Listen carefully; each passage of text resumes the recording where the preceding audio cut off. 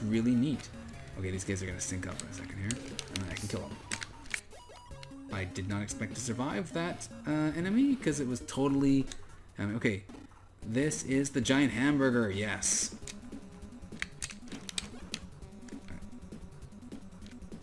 Come on back. Okay. They don't come back. They just shoot on from off screen. Okay. That's fair enough. I think I can take down this hamburger. Now that I know this part, and then I just need to avoid the falling buns. Good.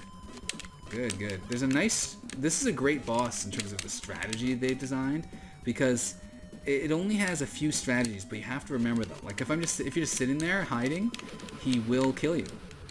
But you gotta move. Now he's easy, but only once you figure out the pattern and figure out what you have to do.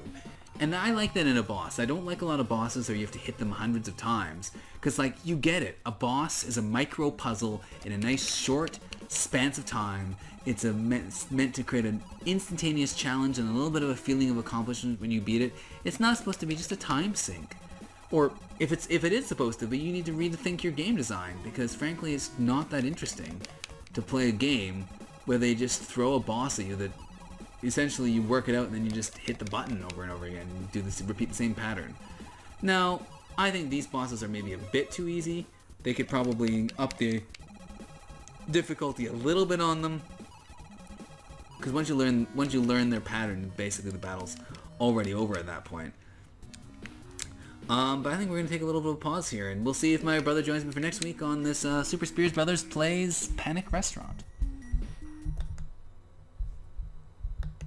That was a random place to stop. Alright, we're coming back to the next stage in Panic Restaurant, doing a little bit of a playthrough, just because I want to, essentially. I really enjoyed this game, and I thought it was really interesting design.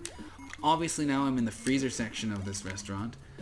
It's called, I can't remember what the level that I'm on is called. It's a part of the meal, and how it connects to, you know, how the name of the level connects with the theme, I'm not certain about. I haven't really seen that extensively. I haven't really examined it, but that's kind of annoying. I remember trying to avoid that for the longest time, because you don't want the plate here. It doesn't. Plate's a cool weapon, but it doesn't work in this section. And it's obviously designed to fuck you over, because it's right in the spot. Shit. It's right in the spot where you're gonna hit it. Like if you've got the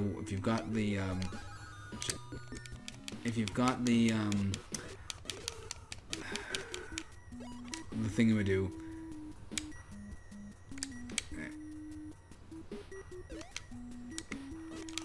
If you've got the fork at this point, then you're gonna run into that thing. So you have to kind of work out exactly your timing there.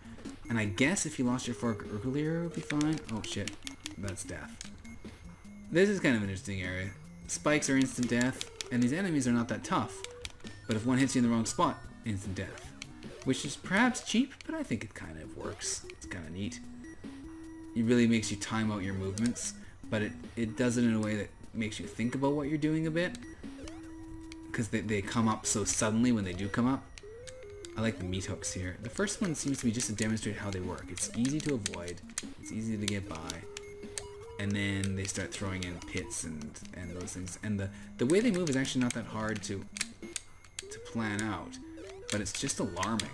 Because of your jump is so floaty and you can kind of choose where you land, it's not really a big deal, but it's very alarming when it just suddenly starts moving like that. I like killing popsicles. I love these enemies. These are great. And it's such an inspired idea to have, like, skating ice cream cones. I mean, unlike in a game like Attack the Noid or whatever it is, you know, where a lot of the enemies don't make any sense and don't mean anything. In this game, pretty much all the enemies really have a direct reference point in what a real-world restaurant would be. So the whole theme of the game is just, like, completely comprehensive from beginning to end. You're a chef. Your items and weapons are all chef-based. Everything you run into in some way refers to something that a chef would do or would happen in a restaurant. You guys thought I would miss the secret area. I'm not gonna miss it. Catch the fish. It's all catching. Grab the, get the, I don't know. Again, real hands-on chef. Get it? Hands-on. A little bit of hand-based humor there. Give me a hand, everybody. Okay. I want to get all the fish. Just for my own pride. I don't even know if points really matter. What is this? Whose line is it anyway? Reference whose line is it anyway. Oh yeah. I did it. I kind of wish I'd grabbed one of the blackfish there. You see what happens because it's kind of funny, but I'm also glad that I got lots of points, which I'll then post to Nintendo Power. Okay, this part took me a while to figure out the first time I played it, because the platforms fall, but not all the platforms fall. And when you look at it again, you can see it's actually kind of obvious what happens here, but it took me a while to get this at first, that some of the platforms fall and some of them don't. Because I was just trying to jump through it and just go really fast, under the assumption that if I moved fast enough I wouldn't fall, but not how the game works. It actually takes a little bit of thought. I like games that take a little thought, and I like that this game doesn't take so much thought that you're standing there worrying about puzzles.